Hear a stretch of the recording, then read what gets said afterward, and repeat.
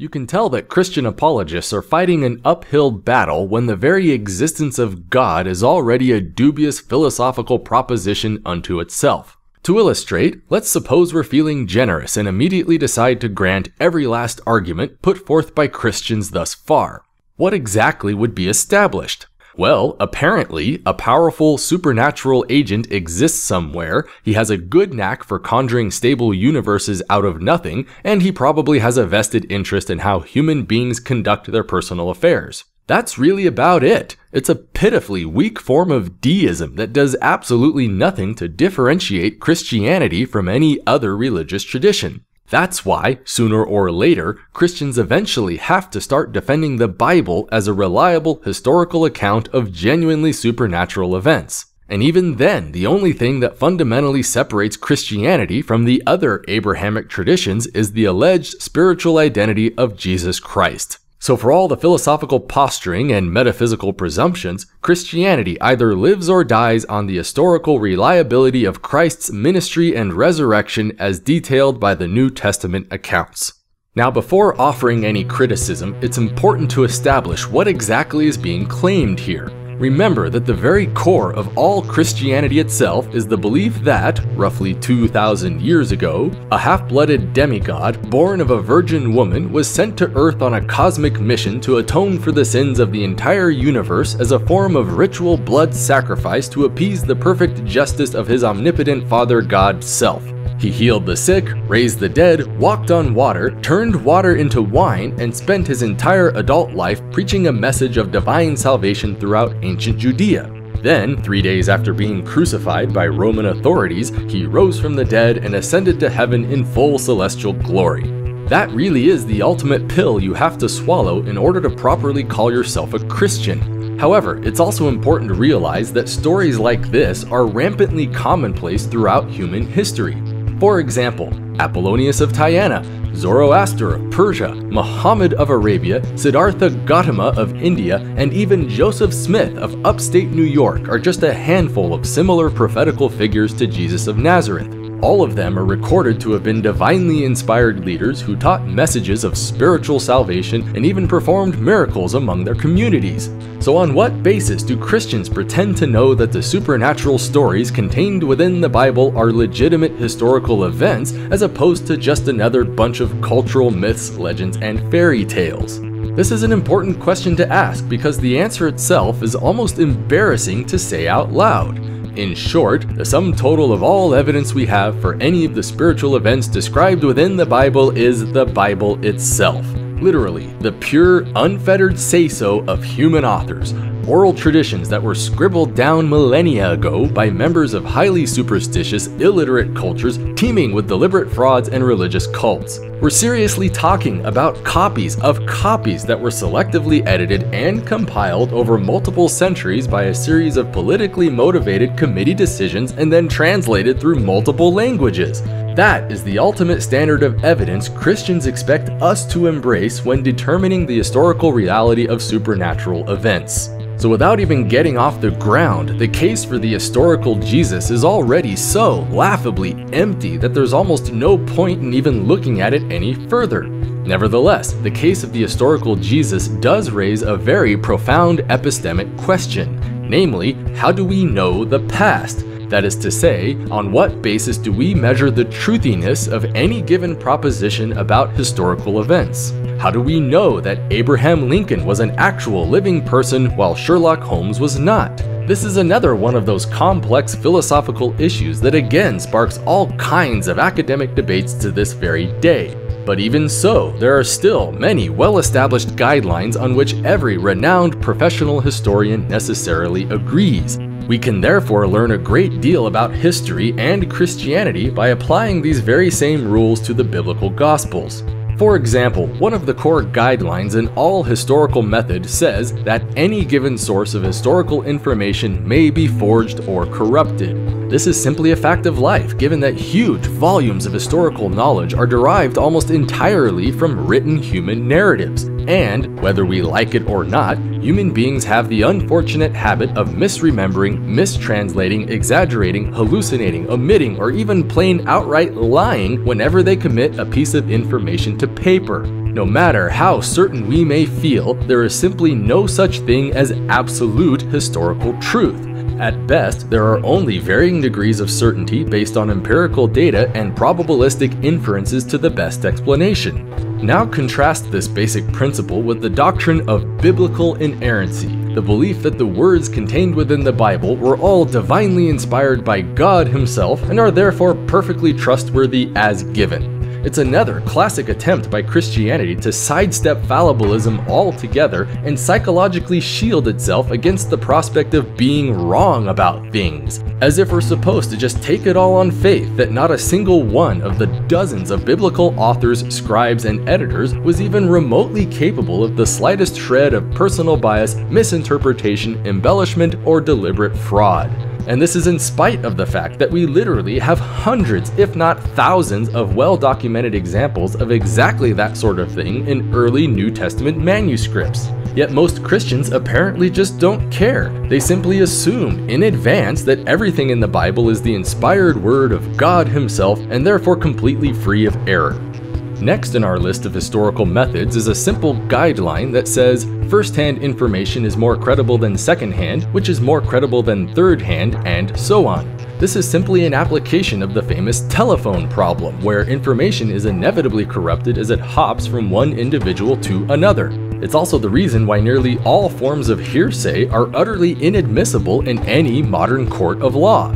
You just can't trust it. So if the gospel narratives are supposed to be credible, then it sure would be awfully nice if they were written by the actual people who were actually there. But of course they weren't, and oftentimes are openly proud of it. For example, absolutely nothing in the entire New Testament was actually written by Jesus Himself, but was instead written by other people who merely claimed to be recording Jesus' words after the fact. Even in the book of Luke, we find an implicit admission that he didn't actually see any of this stuff for himself, but rather that he's simply compiling secondhand accounts from various anonymous eyewitnesses. Then the Apostle Paul admits in his own epistles that no one actually told him anything about the Christ narrative, but that he instead received his entire message by pure revelation alone. Many events, such as the Nativity, occur long before Christ ever met any of his disciples and therefore cannot possibly be eyewitness accounts under any conditions. Even the very authors of the Gospels themselves are completely anonymous because all we have to go on is religious tradition to tell us who these guys actually were. We don't even have any original copies of the Gospels, but simply scattered fragments of copies written centuries after the fact. We even have multiple competing versions of the Gospels with wild variations and all sorts of crucial details with nothing more than religious tradition to tell us which are officially scripture and which are just fallible human concoction. We therefore have no idea how much of the New Testament is a reliable transmission of factual events as opposed to natural historical corruption. Moving right along, our next rule in historical method states that the more time that transpires before recording an event, then the less reliable the account becomes. This should be pretty obvious given that human memory is notorious for omitting, substituting, and even inventing major factual details, a situation that is well known to get even worse when social pressure is added to the mix. Hell, why do you think human beings even bother writing stuff down in the first place? Memories unavoidably change over time, which is why the sooner a narrative gets recorded, the more reliable it becomes, while the later a narrative gets recorded, the more natural corruption there will inevitably tend to be. So if the gospel writings are going to have any validity to them at all, then the least we should expect is for them to be contemporary with the actual events as they transpired. Sadly, this is not at all the case. For example, consider the Gospel of Mark, which scholars generally agree is the earliest official record of the Christ narrative. No one actually knows exactly when this document first appeared, but there is at least a general consensus among scholars that it could not have been recorded any earlier than 30 years after the death of Christ. That means multiple decades of raw, unrestricted word-of-mouth compilations before we even get our very first official gospel. And that's our absolute best case available because the other three gospels were all definitely written even more decades after that. Compound this with the obvious political and social bias inherent to any religiously motivated allegation, not to mention the superstitious, illiterate culture from which it grew, and it becomes psychologically inevitable that legendary elements would corrupt the narrative beyond repair. At this point, the case for the historical resurrection of Jesus is already decisively settled beyond any rational dispute. Yet Christians are amazing when it comes to cramming as much failure into a single argument as they possibly can.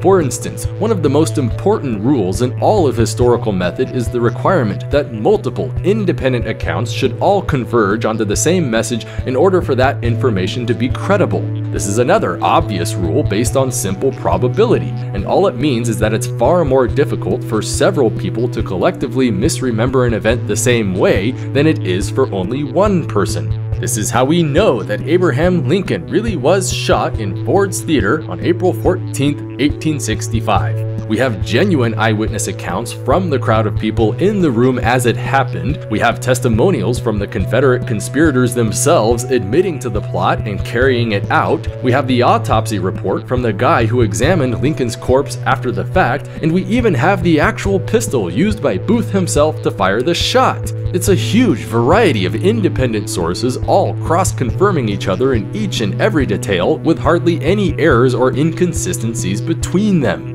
Now contrast this with the gospel accounts, which often borrow so heavily from each other that they cannot even be considered as truly independent narratives. Then in other sections they'll vary wildly in all sorts of fantastic details that cannot be corroborated by a single outside source. For example, after Jesus is crucified, the Gospels describe a series of very extraordinary events, including massive earthquakes and even 3 hours of darkness covering the land. You would think that if something like this really happened, then maybe a few local historians might have recorded it, or that maybe the local astronomers would have noticed the sun blotting out for 3 entire hours. But strangely enough, no such records exist, leaving us entirely with the Bible's abject say-so that any of this stuff really happened. But what's even more extravagant is how the book of Matthew also describes dead people rising from their graves and roaming the streets. Surely it's reasonable to expect at least a few locals to mention a sudden zombie apocalypse somewhere in their memoirs, isn't it? Yet not even the other 3 Gospels are kind enough to confirm or deny any of this stuff, and these are supposed to be reliable narratives of the exact same events.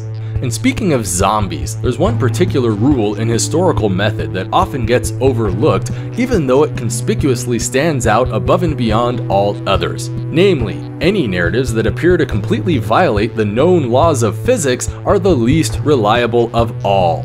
Again, this is hardly a controversial requirement since, by definition, such violations cannot be reliably demonstrated under any known conditions. In contrast, human accounts across all cultures are notorious for their capacity to imagine wild fantasies in total disregard to physical laws. This is how we know that stories like the Iliad or the Odyssey are totally unreliable in their historicity. They talk at length about all sorts of magical enchantments and superhuman feats, while the gods of Olympus constantly intervene in the flow of events. Things that make no sense from objective historical references, but are perfectly fitting in a mythological story.